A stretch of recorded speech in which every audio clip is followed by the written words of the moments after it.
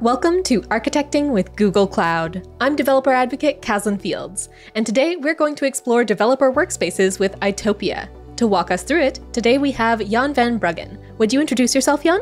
Sure. Hi, my name is Jan. I am developer relations at Itopia, and my job is to make sure that the developer experience that we've been making for you over the last year is top-notch. Awesome. So let's start off by learning a little bit more about Itopia. Could you tell us a little bit about the company? So Itopia is all about remote work, hybrid work, whatever you want to call it. Either way, we're trying to make it easier and more secure for you to use the apps that you need in your daily work by putting them in a web browser. And the specific product we're going to be talking about today, could you tell us a little bit about that? We call it Itopia Spaces, and these spaces are workspaces for developers to code inside of. So IDE in a browser, basically.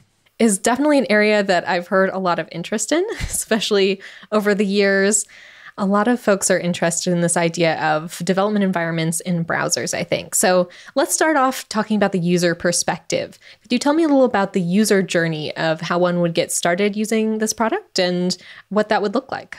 So developers may or may not have tried IDEs in a browser before, may have tried things like Cloud9 or Code Server. There's a couple of different projects that have been popping up over the last year. We're trying to package all that up into a one-stop shop for you, and also to build on top of it so that you don't need to choose just one IDE or have to configure the lower level stuff manually. We try to smooth all that out for you so that it's really just as easy as your admin for your team saying, hey, here's a link. You pop open the link, open it up in a web browser, and it's an IDE. And you just start coding on the next, issue that you have in your issue tracker and work on it, push it up to Git, and call it a day. No need to git clone locally, no need to install and do package management locally. All of that overhead is, essentially swept away. It sounds a bit magical. So if someone wanted to get started and try this out, it's on Google Marketplace, right? Yes, it's on Google Cloud Marketplace. You can try out the free trial there. See the IDEs that we support, try bringing in one of your own, and confirm that it really is just, the things that you were doing locally, you do them now in a web browser instead. So I really see this as a solution to a problem, and that problem being local development environments on laptops. Could you tell me a bit more about that problem and the types of challenges that you see this solution trying to solve? So there's a lot to love about, every developer having their own laptop. You can guarantee, responsiveness, good hardware, give them all MacBooks, let them all have, complete control over their environment, install what they need.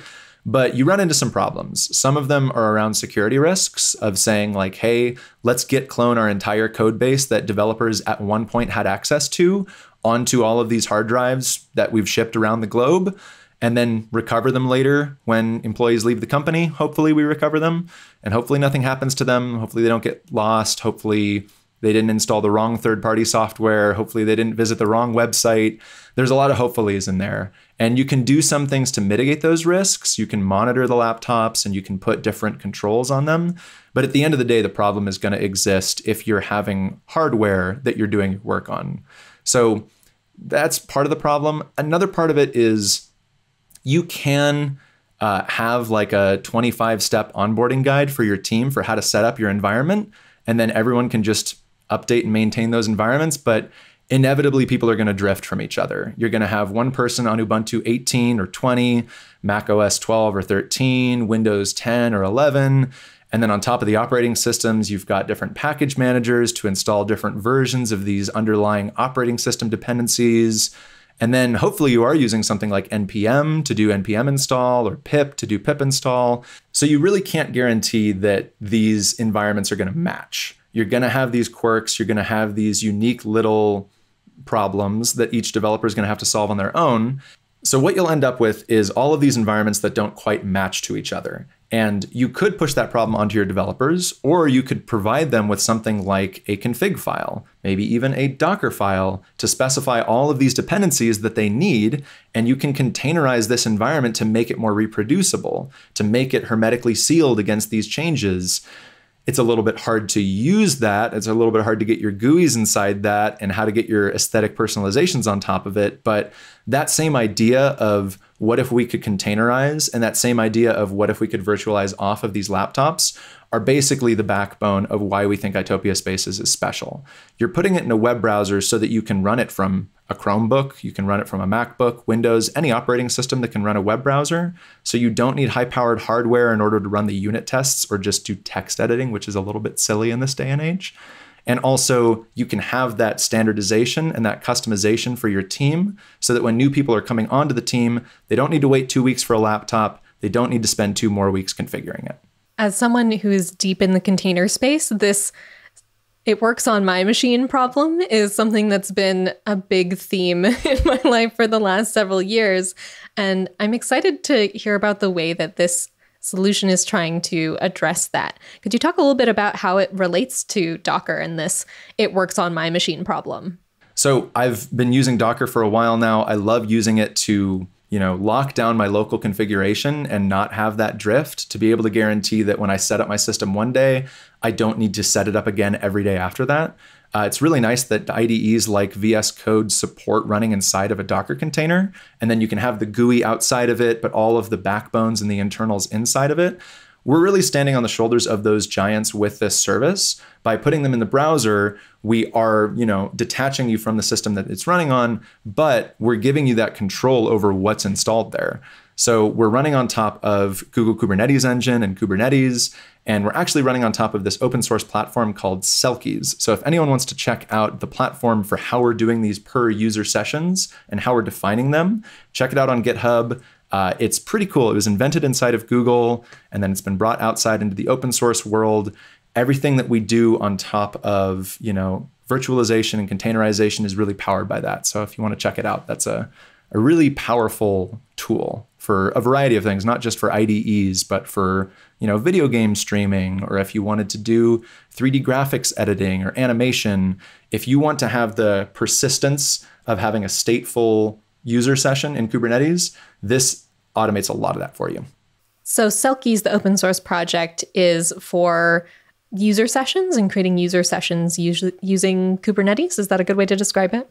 It's essentially, if you're going to have any sort of SSO where you get access to a remote session or a remote server, and you're going to want to make sure that you don't just get a different IP address every single time that you're popping in there, to have that stateful session, and also to be able to stream what you need out of that pod, Selkies is going to help out a lot with that. It's really nice that this solution is built on an open source solution, so people can go check out how it works and actually contribute to it if they see something that they need or they have some other use case where they think that functionality might be useful.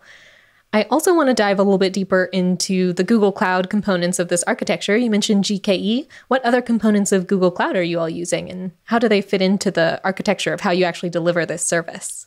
Right. So the end user experience, really, you have no idea that you're running on tip or Kubernetes. You don't know that it's even running on Google Kubernetes Engine. All you need to know is that when you connect to the space, you connect to the space. But what's happening under the hood is that we are automating and orchestrating the setup of these Kubernetes clusters, the provisioning of new custom resources with a control plane that exposes a really lightweight GraphQL API. And that's all running on top of Cloud Run. We really like Cloud Run for its serverless ability, how well it scales, how lightweight it is for us to maintain. And then those Cloud Run microservices are controlling the GKE clusters and telling them what to do so that we don't need to be in there with wrenches on the daily configuring custom resources.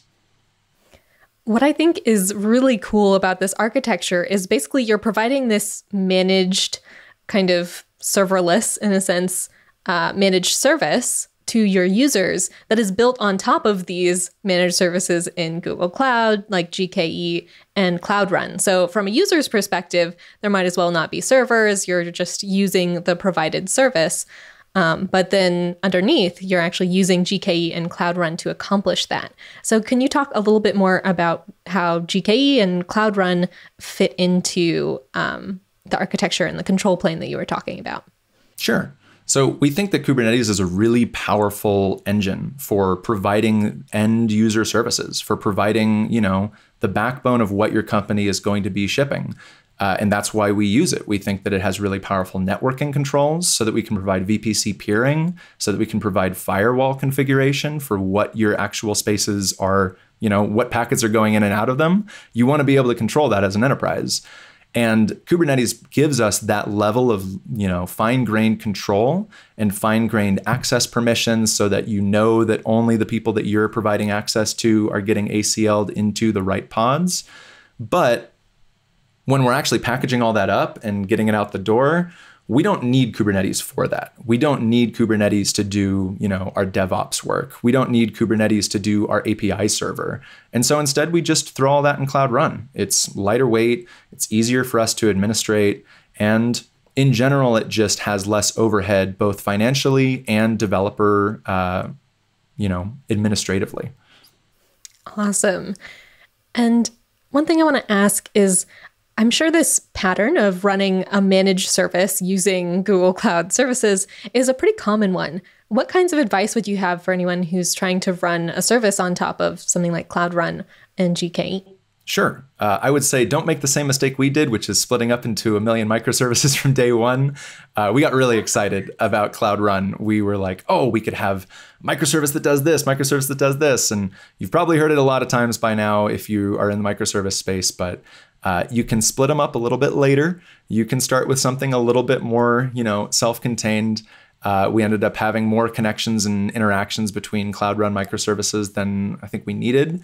But we got there eventually. It just took us a little bit longer than if we'd started with a monolithic Cloud Run service and broken it up as necessary as we went along. That's such an interesting journey because we're always talking about convert to microservices, and microservices are great. You can use them with containers. They're cloud native.